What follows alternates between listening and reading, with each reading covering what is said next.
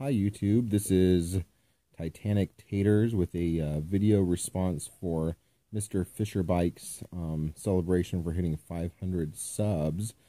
I had a hard time picking just 5 autographs, so I think I went with top 10 here, which I think he said that we were able to do. So I guess I'll go ahead and get it started. Number 1, the Topps Archives Fan Favorites, Mark McGwire. Like that 1990 Topps look to it. It's numbered 4 out of 5.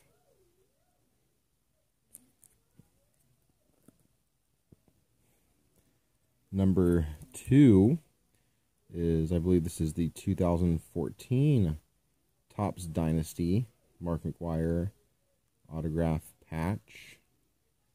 Numbered 7 out of 10.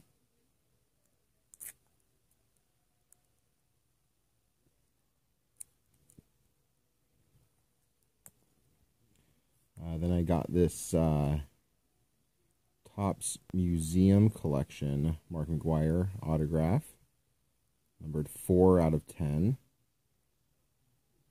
I just like this because this is a pretty sick looking card. Then we move on to Barry Bonds. This is a Bowman Heritage on-card auto. I believe all 3 of those McGwires were on-card autos as well. We got a Ken Griffey Jr.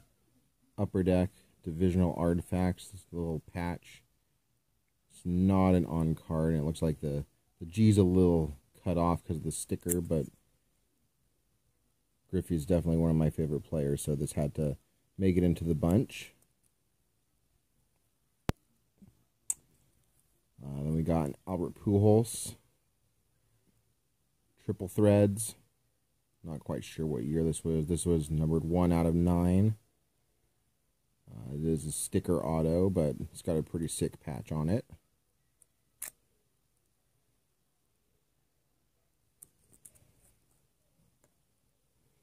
We got, I know your favorite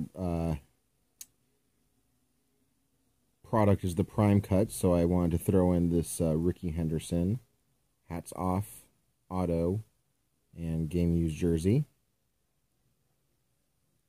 I do like this product too. It's pretty nice.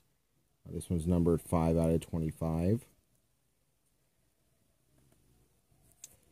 And then had to throw in the other half of the Bash Brothers, Jose Canseco. This is a Topps Fan Favorites, I think, autograph, something like that.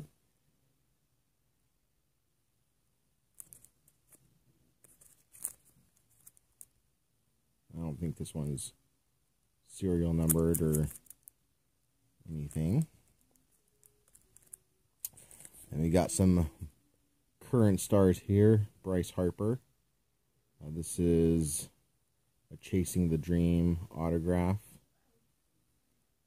So I think is actually my most valuable card. I think it books around $400 or something like that. But it also does not have a serial number on it.